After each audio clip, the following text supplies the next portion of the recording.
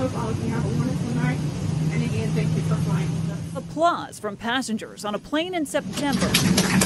Former American Airlines flight attendant Brianna Ross spoke words from her heart. We may bend, but we never break. A final approach, if you will, before signing off from an American Airlines flight forever.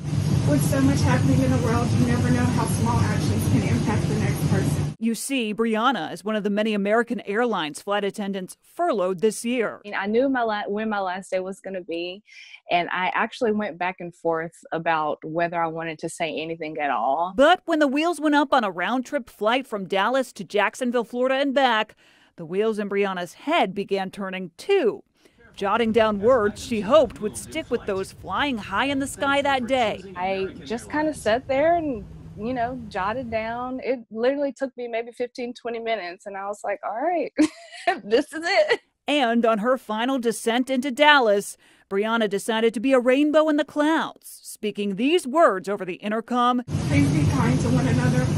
Practice compassion with everyone. Live with acceptance of yourself and others. Sharing her sunshine with a flight full of strangers. The response I received from the passengers that day was wonderful, of course.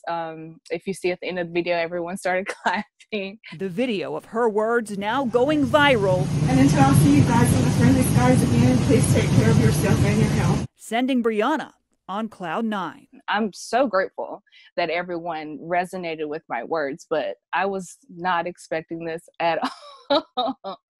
At all.